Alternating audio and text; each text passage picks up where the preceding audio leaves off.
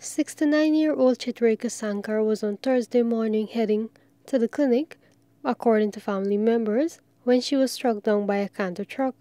The incident occurred at approximately 7 hours. This morning, my neighbor's son comes, saw Brahman at the door, and he said my mom get hit down, right?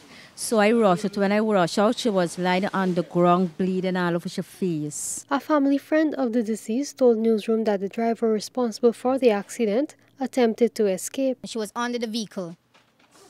And we have the fit for the video, everything, concerning how she get hit and so.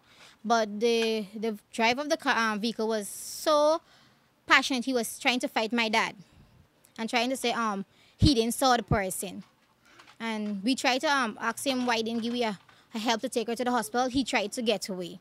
The relatives also stated that other persons at the scene refused to offer assistance to take the woman to the hospital. And a lot of people around there, we asking them for give she a lift to the hospital. Nobody didn't stop. Nobody didn't give you no assistance like to stop. So they help her to die.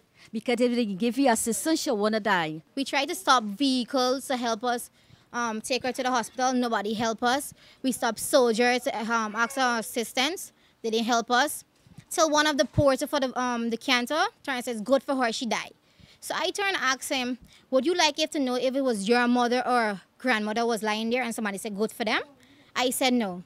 And he was starting to want to fight with us. The driver of the vehicle was subsequently taken into custody. Baby Khatoon, Newsroom.